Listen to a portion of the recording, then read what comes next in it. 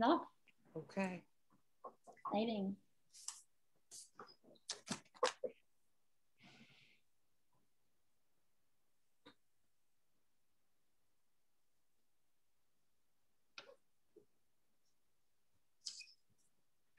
Hi everyone, thanks for logging on. We're going to get started in just 1 minute.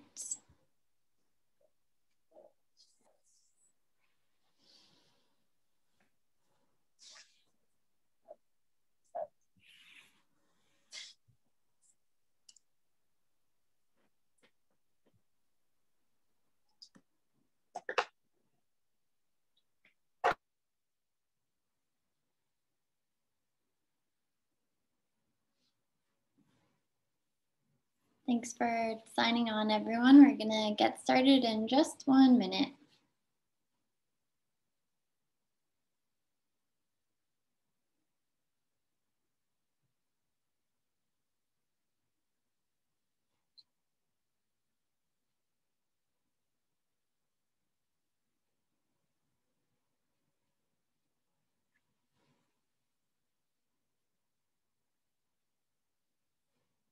Nice to see some names we know. Veronica from Empowerment Plan is here. Exciting. Okay. I committed to starting us on time, so I'm going to kick things off.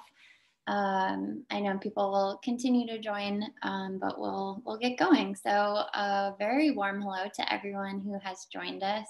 We are so glad that you're here. My name is Kelly Cobb. My pronouns are she, her. I'm the VP of Giving at Bombas. I'm so excited to be able to host this discussion around empowerment, racial equality, and homelessness tonight. There's certainly a lot of complexity in these topics, and an hour hardly feels like enough. It's never quite enough, but this certainly won't be the last time that we're discussing these topics. We're committed to continuing to have conversations like these and inviting all of you, our team, our customers, and community to be a part of it. This is still fairly new to Bombas. This is our third in our ongoing speaker series. We'll continue to host one every month, digging into the many topics that intersect with homelessness. So we hope you'll keep coming back to learn with us. Let's get into tonight's topic. February, as I'm sure you all know, is Black History Month. Black History Month celebrates Black excellence, history, and history in the making. It also recognizes widespread injustice, inequality, and systems rooted in racism.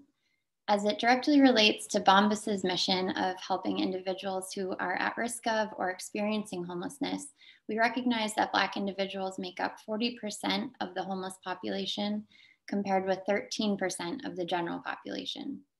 The deep-rooted inequality wrapped up in that statistic alone is all too great, and it points to the massive amount of work that needs to be done. Tonight, we're going to talk about the importance of this focus, about the work that has been done and is being done with three women who, with the organizations they're speaking on behalf of, are making their mark. More history in the making. I'm so pleased to introduce Empowerment Plan, which is, a Detroit, Michigan-based organization. It was founded in 2012. And it was founded with the mission to end the cycle of generational homelessness and poverty through employment. Joining us tonight is Coy Mosley, who's the Director of Human Resources at Empowerment Plan. Coy is a mother, a mentor, a mentee, and an advocate. She's fueled by her passion to make a difference and help others. Active in her community, she's known for her generosity and leadership. She has 20 years of experience in human resources and has earned several degrees and certifications in management, strategic management, and nonprofit management. Her experience includes 13 years in the nonprofit space and 5 years in local government. At Empowerment Plan, Coy believes she is now in a role that marries her passion and expertise. That's the ultimate pairing, absolutely. Also from Empowerment Plan is LaBrita Dobine, a seamstress there. LaBrita, affectionately known as Bree, is the single mother of 5 beautiful children, 2 girls and 3 boys. She enjoys spending time with her family and friends and being of help to those in need. Bree is an advocate for self-care and also loves spending time alone. I can relate to that. Bree is currently pursuing her GED while being employed full-time at Empowerment Plan. In 2017, Bree found herself in a domestic violence relationship. Luckily, she was strong enough to escape. Leaving that relationship also required Bree to leave her home and belongings she shared with her abuser. Bree was homeless yet determined. She located a shelter for herself and her then 3 children. And while at the shelter, she was introduced to Empowerment Plan. As they say, the rest is history. She's currently in her 4th year of employment with Empowerment Plan and serves on the event planning committee. She sees herself as a motivator to her peers. She's a walking testimony and loves sharing her story to encourage others. And third, from Cheyney University of Pennsylvania, the first historically Black college and university, which has a long history of excellence, is Rosalyn Henderson, who is program director there.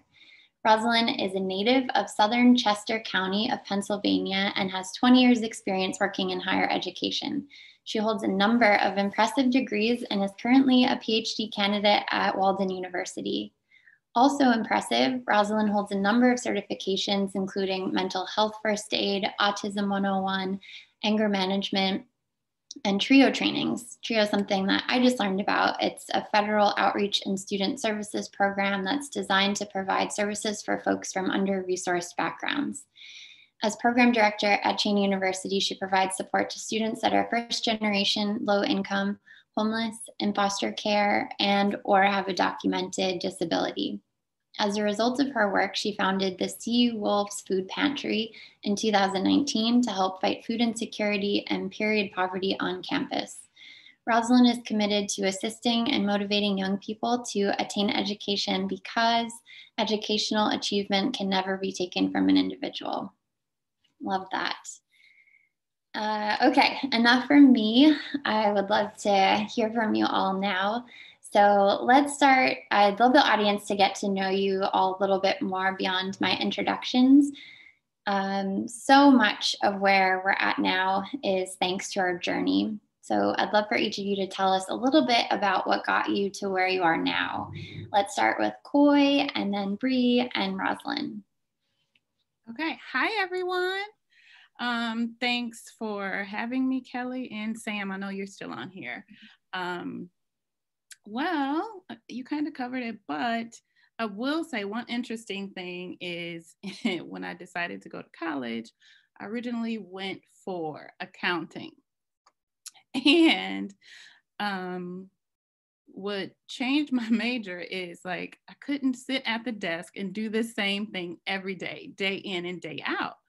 And so I had a job as an HR assistant with this huge company. And the HR manager was so cool. Like we were friends. And I said, she said, you should think about HR. And I said, you know what? I love people. And like HR is something that's always changing. It's always evolving.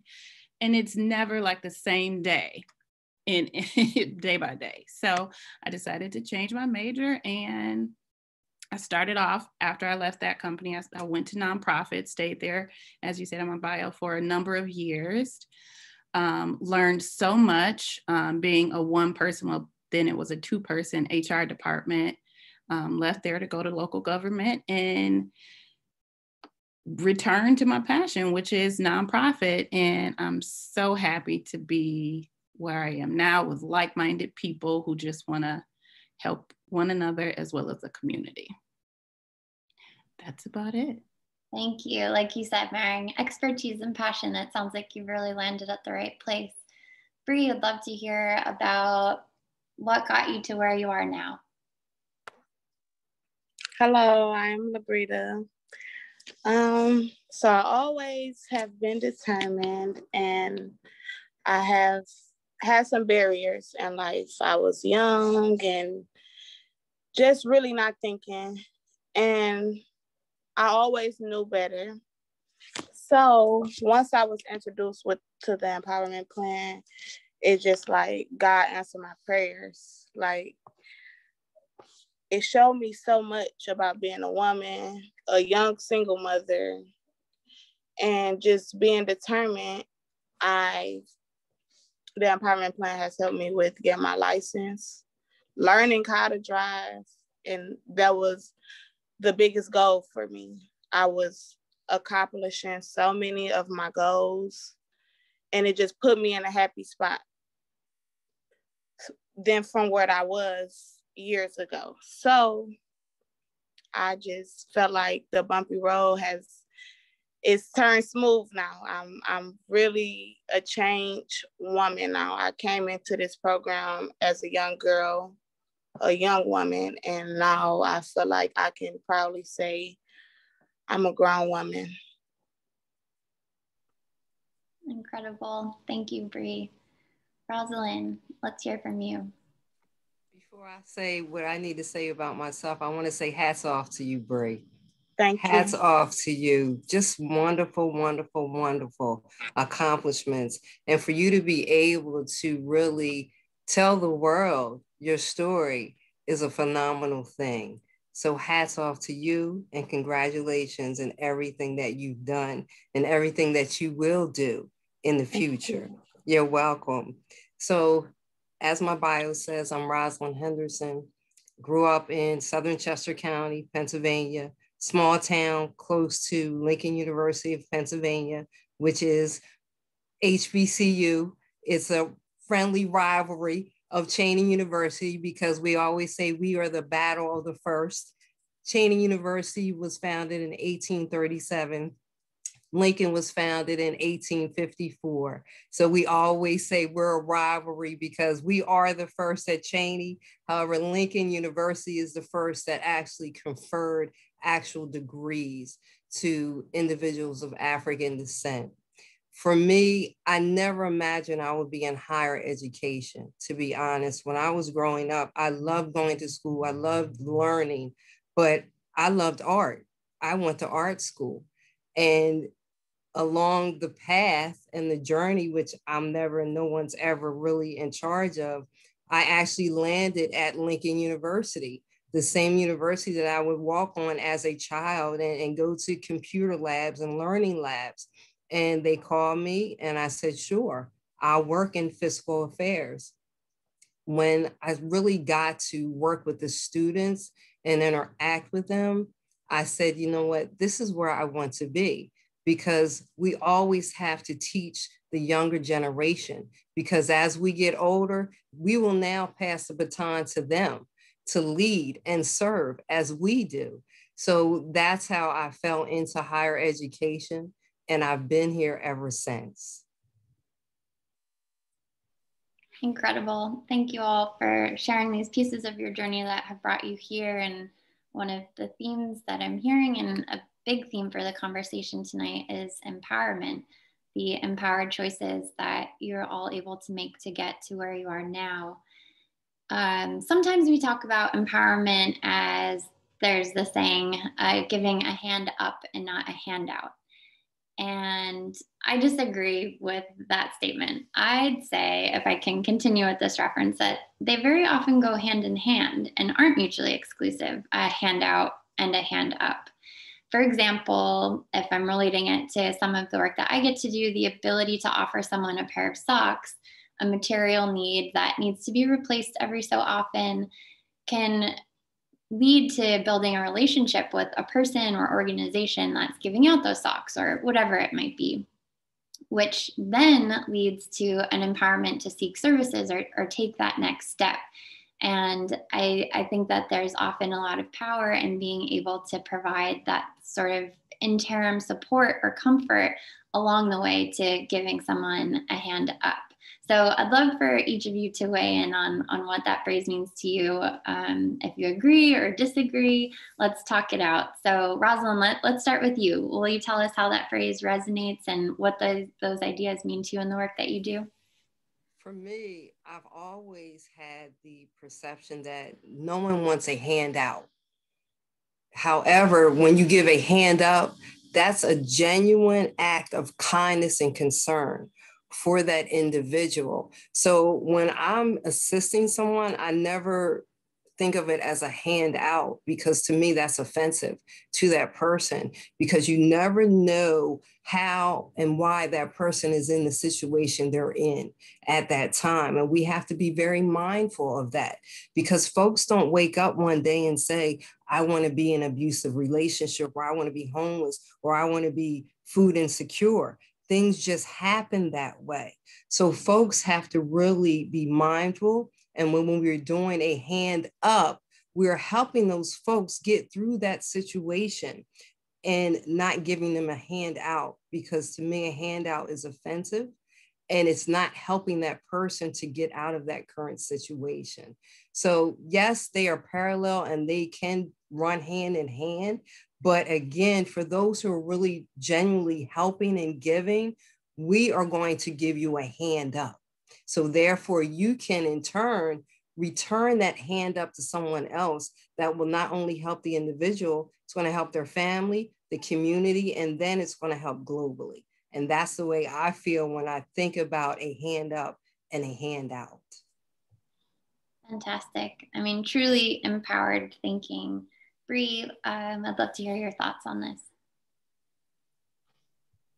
So Miss Rosalyn pretty much summed it up. I mean, like, oh my goodness, like everything I really agree with exactly what she said. I do understand where you could be going with it, but being in a certain situation, I know how it feels for somebody to feel like they're doing something for you. So side note, with that being said, that motivates me every day to do everything by myself. You know, if it's meant to be that somebody help me, I'm gonna take it, and you know, but it's never overdoing anything that someone's giving me. But it's a win-win with that phrase, and I feel like you have to work for the hand up, and it's going to give you that handout. It's just going to keep you in the same situation every time, because you think you can keep going to that handout because it was so easy to get the first time. But in the way of life, that's not how we go. Absolutely right. With that hope that with an initial handout, that it's leading to that empowerment for the hand up, and that decision to be able to answer to that, which you've done incredibly, which is really amazing. Coy, what are you thinking? I'm along the same lines as both Rosalyn and Bree. It goes along with this saying, like, if you give a person a fish, they'll eat for a day, but if you teach them how to fish, they can eat for a lifetime. And so I think that's what we're talking about here. And as Rosalyn said, we have to be mindful that we're not offensive to those that we're helping. And I think from my experience, I think when you're helping folks, they can tell if you're truly authentic or not. And when you're truly giving a hand up, I believe they can feel it. And as well as they can feel the handouts, like Bree said. But like she said, I totally understand where you're coming from. We have to give out socks because that's a tangible thing that folks need. Just like we give out coats. We know people need coats. So we have to give them coats, but in giving them coats, like you said, we're hoping that we're giving them some sort of hope, letting them know that we care and so forth. So I think we're all on the same page. And it seems like Empowerment Plan is doing such a beautiful job of doing that, and just thinking about a job in itself. And for someone who's experienced homelessness or ongoing lived trauma, we understand that in order to feel empowered and to take those next steps towards self-sufficiency, one doesn't just need a job. There's a need for stability and support services that can help address those traumas before successful job commitment is possible. LaBrita and Coy, how does the Empowerment Plan address those needs? And I know they do it very well, but for our audience and thinking about your 60-40 programming approach, I'd love for you to explain that a little bit. And also knowing that in your program, not one single employee has fallen back into homelessness, which I mean, truly incredible. So I'd love to hear from you on that. Rosalyn, we'll talk about this same topic as it relates to education. But LaBrita and Coy, do you want to continue talking to us about the 60-40 plan and how it really works? Sure. So as you mentioned, we have a 60-40 model where, for those that don't know, Empowerment Plan hires individuals, parents experiencing homelessness from shelters or housing programs. And when we hire, we look at the total person, like what are their barriers? How can we help? Or how can we help them achieve their goals? And so the first thing that most folks need is immediate income. After experiencing homelessness, you've lost income for such a long time or whatever amount of time. So we meet that immediate need of full-time income. But as you said, we need to pair it with other things. What is it, or what does this individual want to accomplish to get themselves and their families back on track? Is it GED? Is it mindfulness and meditation? Is it financial wellness? So we offer the 40% of paid time for them to work on their individual goals. That's because most of the time after you go to work from 9 to 5 and you have children at home, you have to get dinner. You're not going to want to go to school. You're not going to want to leave back out. You're not going to want to talk to anyone about finances. I mean, you got kids to look after. You have to do dinner. You have to get ready for work the next day. And so we found that if we include everything at work, it's easier for the person or the individual to get it done during work time. And that's what we have to do if we're looking at the total person. So Bree can probably expound on her experience. That's the policy part of it, but Bree's actually lived it and participated in it. So you want to talk about it, Bree? Sure. So the 60-40 program is like heaven sent. Like, I would never imagine doing everything at work, like half the things that I do. So I've been with the Empowerment Plan for almost 4 years, and they put me through driver's training. They helped me get my license. I love me time. And with 5 kids, I never can get peace and quiet. I'm surprised that it's going on right now, to be very, very honest. But to just know that my job is dedicated to giving me an hour or a day, to get my mental together. They really care and show me that it's not about getting a product out. It is, but they care about the person itself. And it tells a lot. It means a lot. Like, I'm very grateful for this. I wouldn't expect this anywhere else. Like, this is amazing. And I'm grateful to be a part of it. I think that people first mentality is so incredibly important. I feel lucky to say that I think it does exist elsewhere. At least I know it does at Bombas, which definitely helps us do the work that we do. And it's so nice to hear that it exists at Empowerment Plan. And I have a feeling that in Rosalyn's work, it must exist as well. So Rosalyn, if we're thinking about commitment to education specifically, and I know that's a component of Empowerment Plan as well, but Rosalyn, how does the work that you do support your students? And Coy mentioned this holistic thinking. Why is it so important to think holistically about the support that you're offering?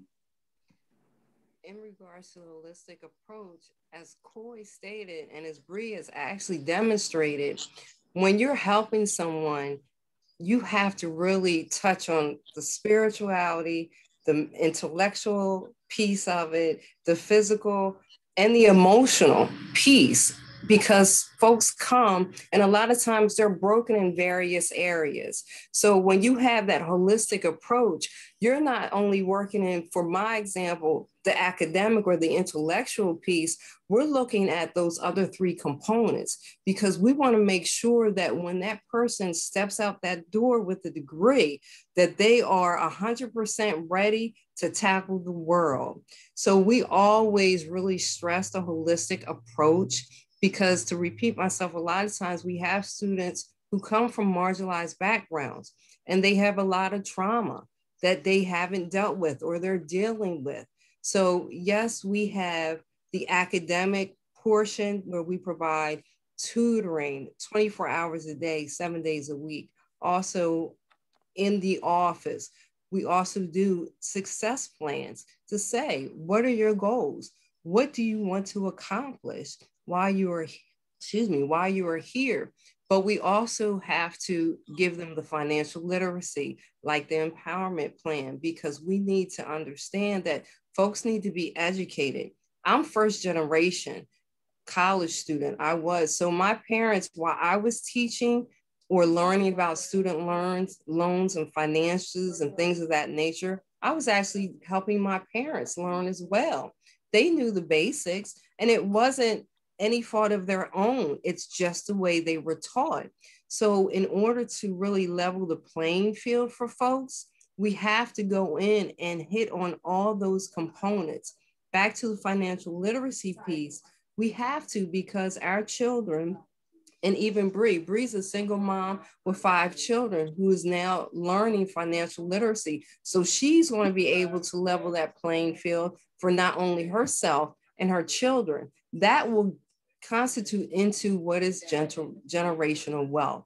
So we teach our students about getting scholarships, maintaining that GPA. If you get student loans, these will be the consequences. If you get a student loan and you have a quote unquote refund, you have to pay this money back. This can stop you from buying a home, getting good interest rates, and even employment, because it will affect your credit rating and things of that nature. So we do things where we know we're going to teach them intellectually, but we're going to give them financial literacy, because that is also a mandate of TRIO student support services by the government. But we're also going to hit on the life coach and a life piece, because again, you are emotionally, some folks need to really understand, why am I so emotional about certain issues? And we bring them in with our life coaches and we talk to them and we let them know that you are loved.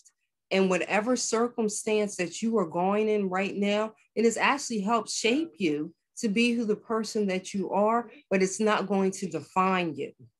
And with education, that's going to be your hand up, because that's going to propel you out of that circumstances that you are currently in. So that's our approach, day in and day out. I think I eat, sleep, and breathe that type of approach, because going back to what I said, I'm getting older. I'm a grandmother.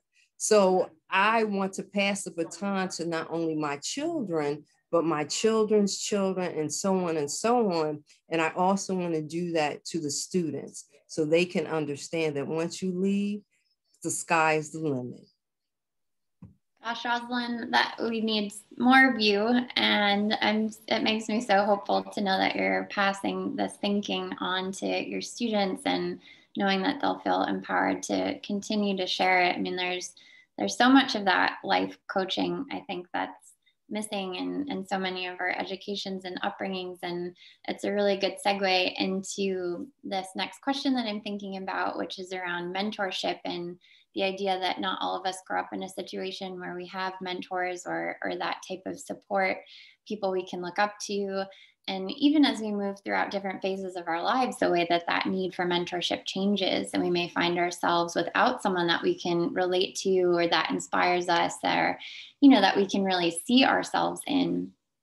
And whether it's overt or a perception that we absorb over time, it seems that we're more often told all of the reasons why we can't do something rather than why or how we can.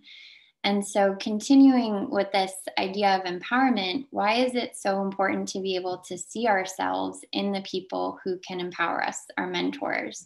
And how can we do a better job in ensuring that those mentors feel equally accessible?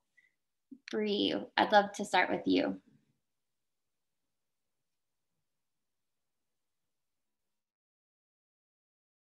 Oh, you're on mute, Bree.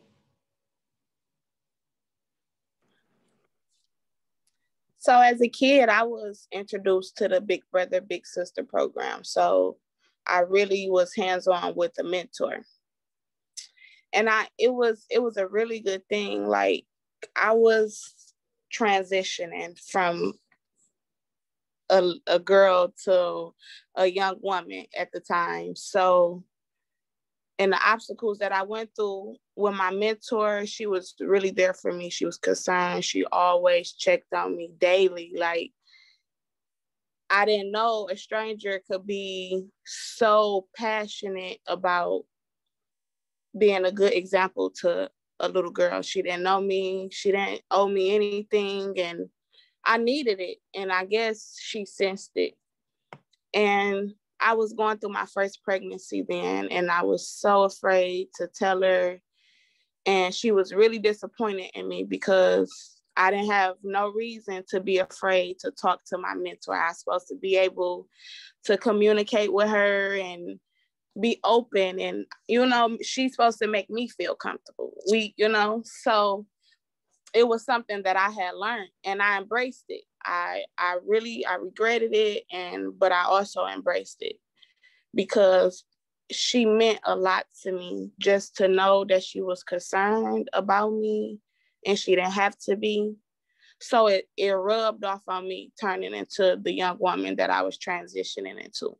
So now my demeanor everywhere I go, I make sure I try to give inspirational words to everybody, some good advice, you know, and I really be concerned about everything, you know, and I try to see the next time I see the person, if, you know, they was going through something, and I see where they headed, and that shows me if it was on the right path, going where I was coming from, just to see if a listening ear will really turn into good motivation. So mentors are very important, and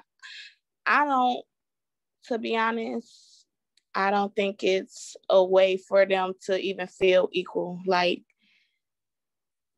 maybe I take that back. If I feel like sometimes I can be a mentor to some, and if I would like to see in a person the change, you know, like progress and better things going for themselves. So I feel like, and I would say, to see progress, if I was a mentor, to feel equal to my mentee, I would love to see progress. Thanks, Bree. And I'm sure you've been an incredible mentor to your children and to those that you work with at Empowerment Plan and beyond. I know Koi's nodding her head at that. And Koi, why is the model of Empowerment Plan so powerful? I think Bree just kind of showed us why it's so powerful. I mean, we get to work with 32 other ladies just like Bree, but different in the same token. And one of the things that I think is what we call an empowerment plan, our secret sauce, is that we have a team who genuinely cares, and a team who is not just in it for a job, you know, because the folks that you serve can tell the difference. And we often say the individuals that we serve, but although we're helping them meet their goals, I think they often help us as well. So I think part of the question was, how do we see ourselves and others? It's knowing that any one of us can be 1 or 2 or 3 paychecks away from homelessness, right?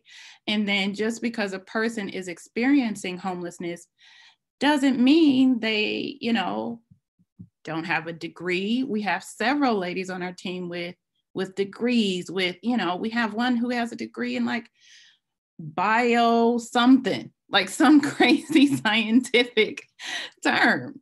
And so I think it's important that we see ourselves in each other. And what would you do for yourself if you were in this situation? You know what I mean? Or someone that you loved was in this situation. And not think that we know it all, because we never know enough that we can't learn. But in the same token, we can always teach what we know. Coy, it's such an important reminder. When we're thinking about, yes, we might not all have had the same experiences, but to see through to that human quality and recognize that any one of us could be in a situation that could be universally felt. Like you said, a few paychecks away from homelessness, experiences of lived trauma, and to be able to recognize that in another person truly does feel like the foundation to being able to reach out and help. And I think, like Bree said, we're thinking about this mentor that you had that didn't owe you anything, or, that was there for you every day. And I think that's the beauty in that kind of relationship, is that, she saw herself in you too, and the way that she could be there, like she would be there for herself. And I think that's such a nice reminder. Coy, thank you. Rosalyn, I'd love for you to weigh in on this too, if you'd like to add. Oh my goodness, both Coy and Bree hit it right on the nose when it comes to mentoring, and for you to actually look at yourself and say to yourself, I could be this person in this situation, and I just would like someone to help me if that's the case. And when we look at ourselves as mentors, I always say that I tell folks, don't be like me, be better. Be better. Because we as mentors, as Coy was saying, we're sharing the information. We were giving them the knowledge to empower them to become better folks and individuals and communities. I've had my share of mentors in the form of family members. I was blessed enough that my great aunties and uncles and grandparents and aunts and uncles, we really had a tight-knit family where everyone came together and showed love to one another, regardless if you saw them today or last year.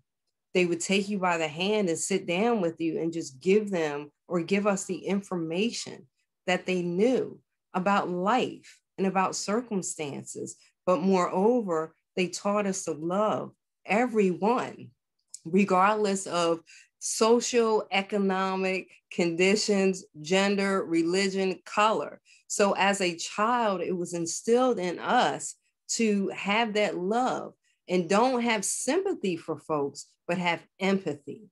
So as I became older and I was around folks that were scholars and educators and doing quite well in the African-American community, then those folks were described as mentors to us. I just thought they were regular folks that were showing us love and giving us that knowledge. And it shapes you as a mentor and a mentee. Like Bree says, her mentor has shaped her to be the beautiful young lady she is today. So now Bree is returning that, and she is now mentoring folks in her own special way. And that's what it is. It's the circle of giving. And it not only helps the mentee, but it helps you become that person that we are all supposed to be. Rosalyn, I'm gonna have you keep going. There's just such a theme of excellence, and the term Black excellence is something that is so wonderful to celebrate. And I would just love to know what that means to you personally. So thinking back to all those elders that helped shape me be the person that I am, I always say excellence is in everyone. We just have to really be molded to know for ourselves, because I can tell you, you are excellent all day long. But if you don't know it yourself, it will never become into fruition. So when I think of Black excellence, so to speak, I think about all those folks that helped shape me, because as a child growing up, sometimes I was the only person of color in my class. So I had to be better and do better. I was just as smart as my peers, but I was often reminded that because of what I looked like and because of my gender, that I had to work harder. So when I think of Black excellence, I think about all the folks in the African American community that may not be acknowledged on TV or on radio and given awards. I'm thinking about folks like Bree and Coy that are doing things on a daily basis to empower people, to uplift people, and to actually be the excellent person that they've always been destined to be. So that is my definition of Black excellence. Thank you so much. Wow. Coy, I'd love to hear your thoughts. I mean, I couldn't agree more. And thank you, Rosalyn. I think just like Rosalyn said, Black excellence is, you know, not just the celebrities that we see on TV, but it's the everyday people who happen to be African American, and I think who, one, believes in themselves, believes in their community, but not only that, uses their resources, be it money, be it your voice, be it your time, to uplift those in your community, and even passing knowledge down. So I don't think it's necessarily defined as, I don't know, I guess a celebrity with a lot of money. But again, I look at Bree. I look at the folks that we serve. And when you can lift yourself up out of such a place and be on a webinar speaking to people all over the world, that's Black excellence. We have it right in front of us. I couldn't agree more. Bree, do you want to add to that? I might have to let that marinate, because that was beautiful. Like, that's the most honest thing. I think just with our peers and our family and things like that. I don't believe in a celebrity thing, the Black excellence. I think it's us showing our good qualities and features, just being around, you know what I'm saying? Our loved ones, my environment, my job, my work family, everybody show me different qualities that they have, and that's considered Black excellence to me. And thank you. And in light of there being sort of an amplified focus on this uplifting Black communities, there are now new helping hands being offered like never before, and an interest in greater involvement in this uplifting. Coy, LaBrita, I'm thinking about empowerment plan. First, have you recently worked with an especially effective partner?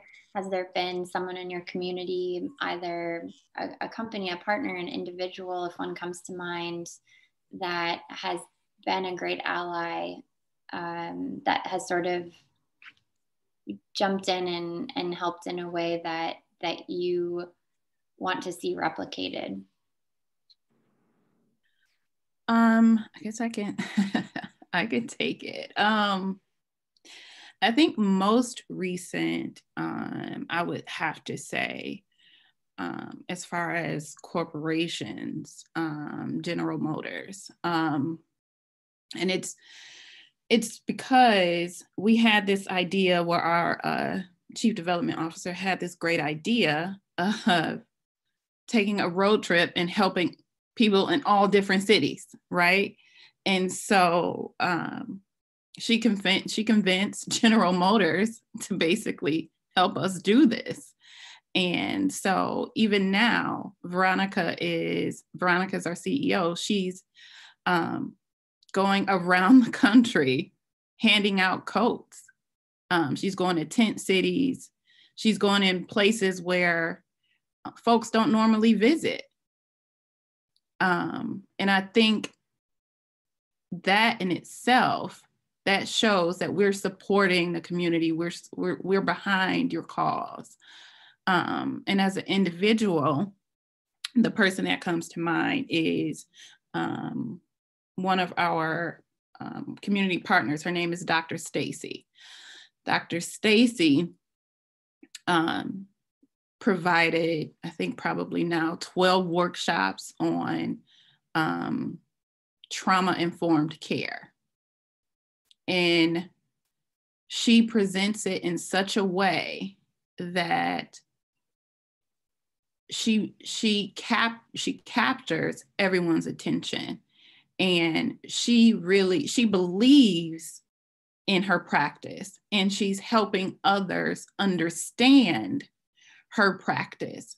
So for all of our management team, she's made sure that we understand and we're equipped with the knowledge to help even more people, to make sure that we're doing them a good service, that we're not just saying, okay, this Band-Aid will cover this up, but here is why we need the Band-Aid in the first place.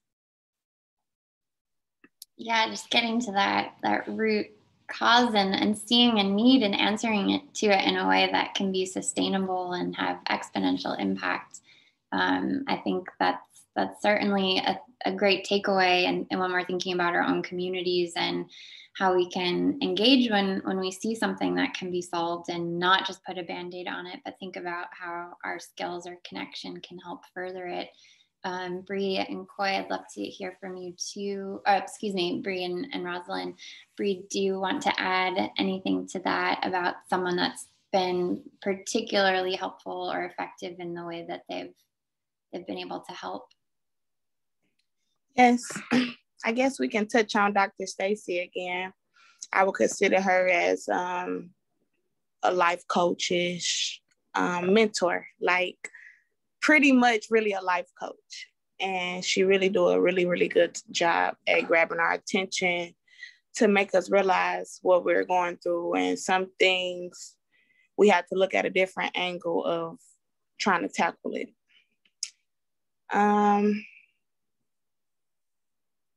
So many traumas that we have been through that we really can't forget them. We just have to live with it and go on. And with that life coach, it's a really good start. Thank you. Rosalyn?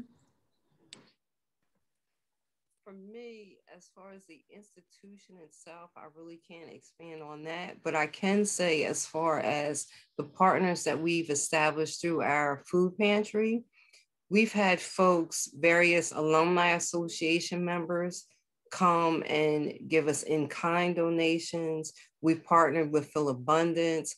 We've also partnered with the Chester County Food Bank and Salem Baptist Church in Rosalyn, Pennsylvania. And these folks actually stepped in when the pandemic hit, because we still had students on campus. We had over 100 students that were actually more comfortable on campus than going home. So these folks actually stepped up and they provided the food, the personal products, the laundry detergent, everything we needed to help those students at that time. And going forward, they are still helping us fight food insecurity and period poverty on campus. So those are some of the different organizations that come to mind. And Rosalyn, you started, so you School's food pantry in 2019, so it Yes. predated pandemic needs, but it was a need that you saw at the time. Yes, I did, because I noticed over the years that students would come into my office and they were hungry. And at first you don't think anything of it. You just say, oh, they're students, they eat anyway. But we would have food, we would have the microwave in there, we would have water. But over the years, I started to notice that the need increased. Folks don't understand that when you're a college student, just because you have a meal plan doesn't mean you're not food insecure. So some colleagues and I were just talking about what do we do? What can we do? And then you started seeing articles about food insecurity and how it's really affecting college students, particularly students of color. So that's when I said, you know what? Enough is enough. I'm tired of seeing students hungry, because if you're hungry, you cannot focus on your academics. Research shows that. And I know for a fact I've had too many students say, Miss Roz, I can't go to class. I can't take this test. I have to go to work to feed my family, or I have to take this refund so I can feed my family. So in 2019, we started very small to address that. Also with period poverty. Folks don't understand, when you are financially insecure as a female, that time during the month, folks don't think she may not be able to get these products that she needs. We've had too many female students that would come in my office hysterical because they had no feminine products. So that's why we were motivated to start the pantry, because I said from that day forward, I did not want to see another female come in my office hysterical in tears because they can't go to class. They can't leave their room. Or a student says, I haven't eaten in 2 days. I'm a commuter student. I don't have a meal plan. I can't get into the cafeteria. So that's why we started. And we expanded it with the laundry detergent, with the personal products, because we said, if you can't buy food, we know that folks have a need for those personal items. And we also are located in a food desert. The closest supermarket is probably 5 miles away. It may be a little less, but when you're in the heart of a food desert and the only transportation you have is public transportation that doesn't go by that store, then we needed to do something. And that's what we did. So now our students can come into the pantry at any time they need and get these personal products, get the laundry detergent, get the toilet paper, paper towels, or whatever they need, because again, our students come from marginalized communities and a lot of their parents don't have the means to get these things. And now with COVID, we really know that folks don't have it. Everyone is struggling, everyone. And Coy mentioned, there are young ladies who have degrees who are facing homelessness. We have families who both parents were working and now they're both trying to get unemployment, or they're waiting for unemployment. So we have those things, and we also find resources as far as if they need food stamps, if they need medical insurance, things of that nature, if they need medical attention because they don't have insurance. We partnered with community volunteers in medicine.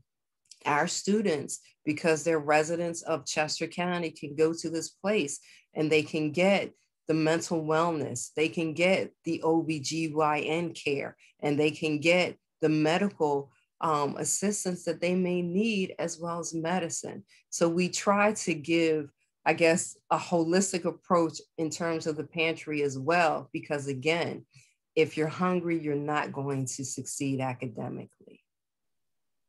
And again, with this holistic approach, Rosalyn, it's so wonderful that, you and your team members recognize this need, and it can start so small. I mean, I feel like folks genuinely want to be able to help, and we hear those inquiries a lot. People want to get involved, don't know where to start. And I think this is just such a wonderful example of it can be fairly simple, just recognizing a need and a need in another person and thinking, You don't need to be a business or corporation or a nonprofit to pitch in and help. You know, any individual can make it a thing with their family or with their friends, or even individually, to think about how to problem solve in these ways in their community.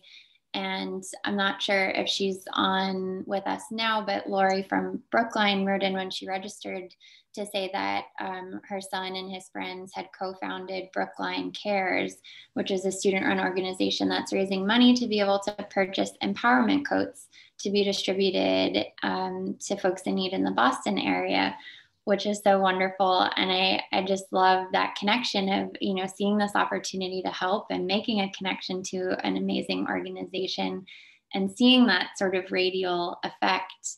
I think we only have 5 minutes left. This, of course, went by so quickly, but I think perhaps a good question to end on, and Gregory from Ohio wrote this in, is where or how would be the best place to help in local communities? I know we're talking about it, you know, as we speak, but if more things come to mind that y'all want to weigh in on, how can people pitch in? How should they be approaching, you know, this thinking around help and support in their community?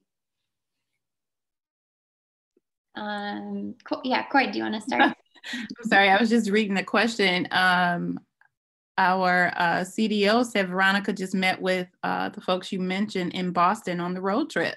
Wow. So thanks, Erica. Cool. But as far as how to get involved with your local community, I would say, what's your passion? What do you want to help with? If it's homelessness, contact the homeless shelters in your area. If it's, I don't know, mentoring children, maybe contact the local Boys and Girls Club, YMCA, or the elementary schools in your area. So I think at first, consider what you want to help with and then go from there. Excellent. Bree, do you want to add anything?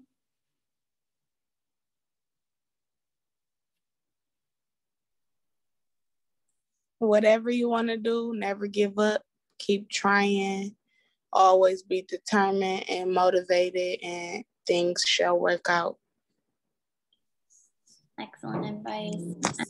Rosalyn, you gave us a lot of amazing info about how you were able to create something that really gave back to the community. Do you have any other thoughts that you want to share with our audience about how to help out in the best way?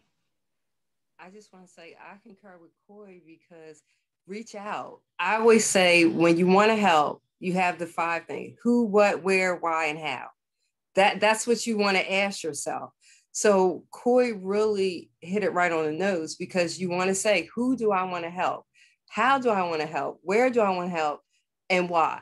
And that will actually help those in the audience say, okay, this is how I can help locally. I am going to reach out. I want to help the homeless population.